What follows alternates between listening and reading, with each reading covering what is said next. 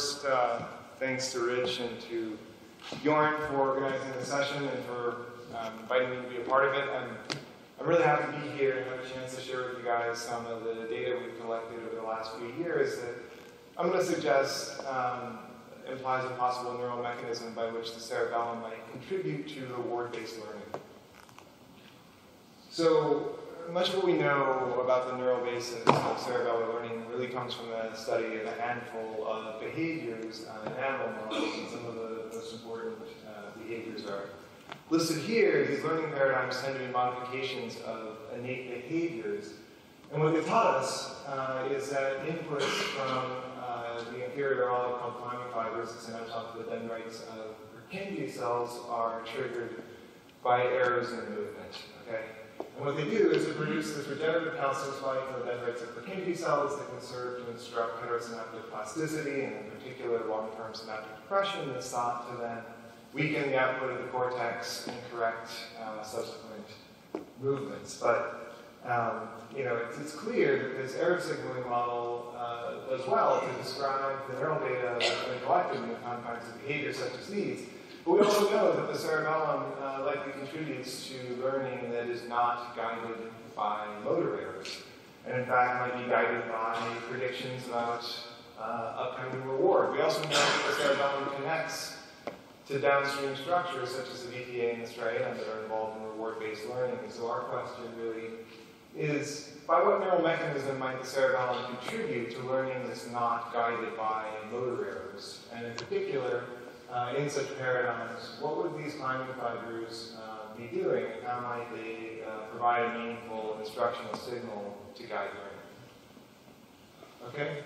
So today I'm going to show you data where we're using deep calcium imaging and climbing fiber input to Purkinje cells in the context of two different tasks, the first of which is an operant task in which mice are trained to execute a voluntary forelimb movement, and the second of which is an appetitive classical conditioning task.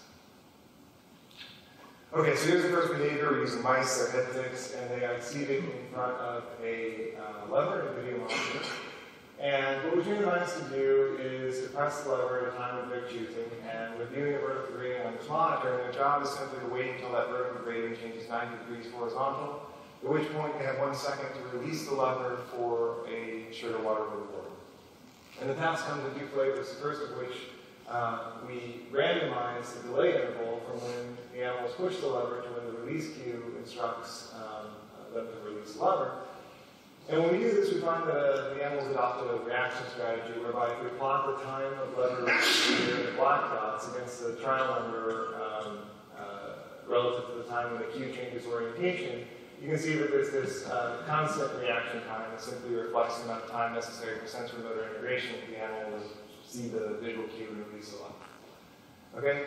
But when we instead fix the time on every trial between when the animal pushes the lever down and the release cue occurs, we now see a form of learning whereby animals start to adjust their reaction time to approximate the time the visual cue changes its orientation. And this learning occurs over the course of a few hundred trials. So these are single sessions. Here's population average. You can see that animals adjust their reaction time by a couple of hundred milliseconds over a few hundred trials when we fix the cue delay at short intervals. But they exhibit no learning when we randomize the cue delay. Okay? Notably, animals learn well in this paradigm when the cue delay is short, and by short I mean a few hundred milliseconds. They learn poorly when the cue delay is longer, greater than a second. For those familiar with other cerebellar-dependent learning paradigms, this sort of learning curve should look familiar. In, for example, conditioned eye blink experiments, you see the same temporal dependence of learning. Tends to be a hallmark of cerebellar sensory motor associations, and it gives us some confidence, I think, that the cerebellum might be involved in this task.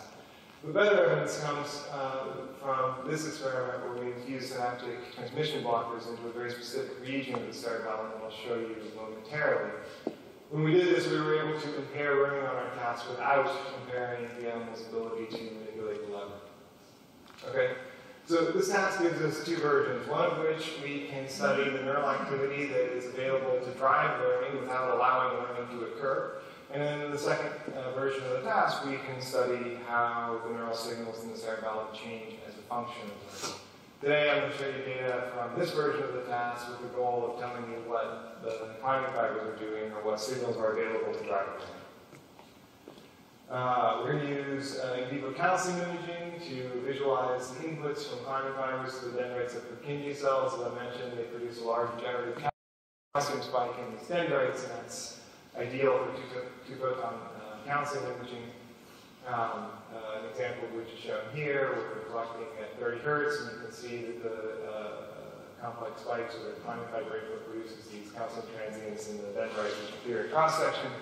We validated that these are in fact climbing fiber inputs using electrophysiology. So we're going to be looking at a very specific region of the cerebellum here near the dorsal surface of lobule simplex. This is an area where we have we've optogenetically mapped the dorsal surface of the cerebellum, and we empirically identified a region here which is causally related to the production of forelimb movements. In other words, when we inhibit Purkinje cells here, we can drive ipsilateral forelimb movements.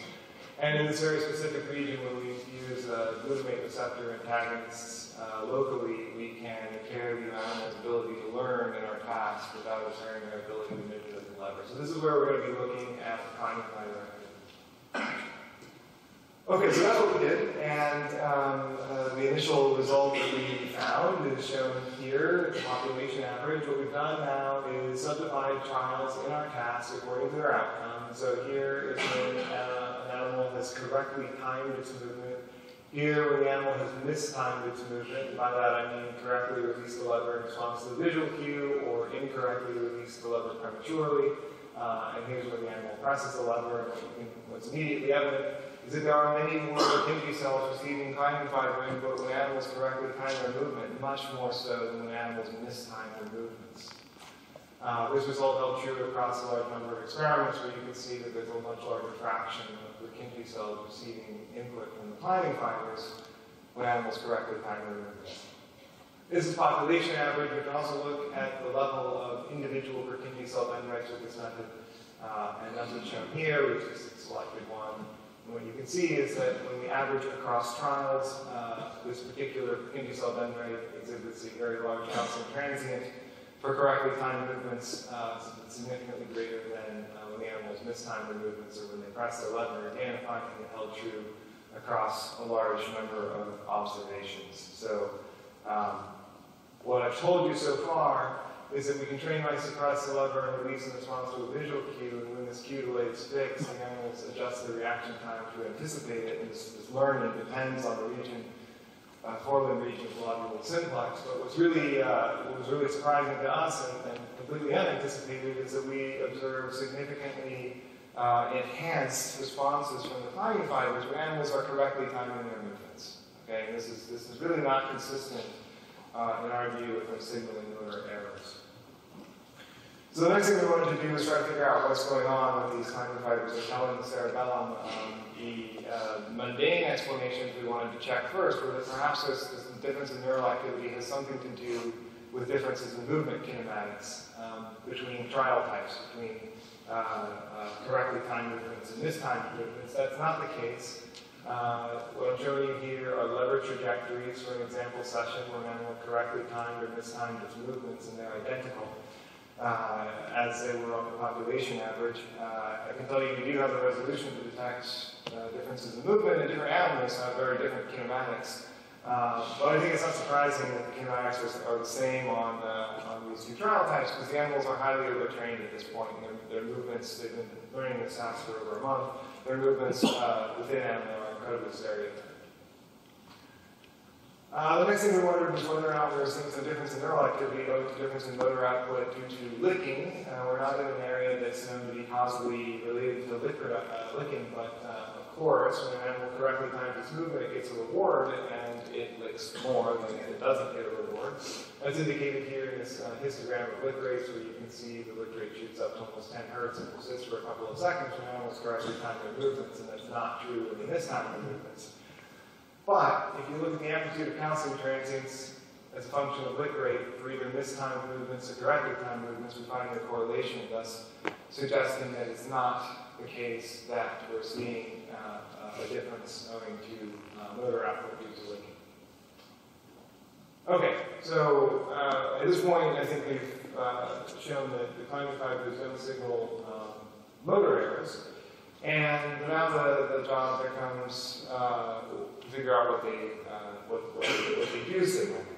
And at this point, we started to think that perhaps we're seeing some sort of reward prediction signal, because of course, in our task, correctly timed movement is an accurate predictor of upcoming reward.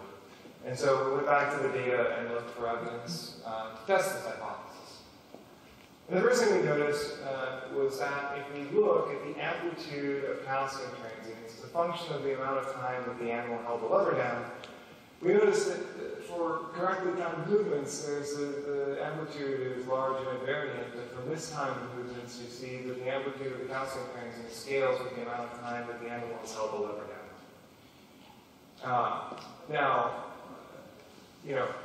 what we notice about this scaling is that it's consistent with the hazard function imposed by our trial structure, namely that reward becomes more and more probable with time, because there's a finite amount of time after which the visual cue that instructs release cannot occur anymore. It has to occur sometime between half a second and 4.5 seconds.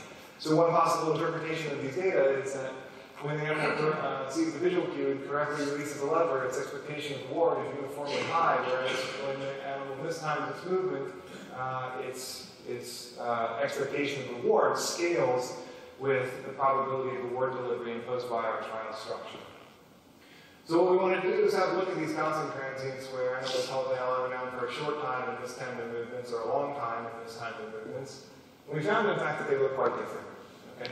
So when animals held the lever down for a short time, the response had this kind of monophasic shape, but it had the second clear response when animals held the lever down for a longer time period and mistime their movements. And you can see that even on single trials, indicating that it's not some artifact of averaging responses with two different timings. You see here that this late phase occurs at the moment where lick rates start to decrease, and the animal has clearly realized that no reward is being delivered. And so in our interpretation, this is consistent at least with the idea that we're seeing some form of a reward prediction or prediction error signal, whereby when the animal's expectation that it should be rewarded for having held the lever down for a long time is violated, we see this second round of climbing fiber activity. To further test this hypothesis, we designed a second experiment in which we omitted reward on a subset of trials where it should have been given because the animals correctly released the lever in response to the visual stimulus.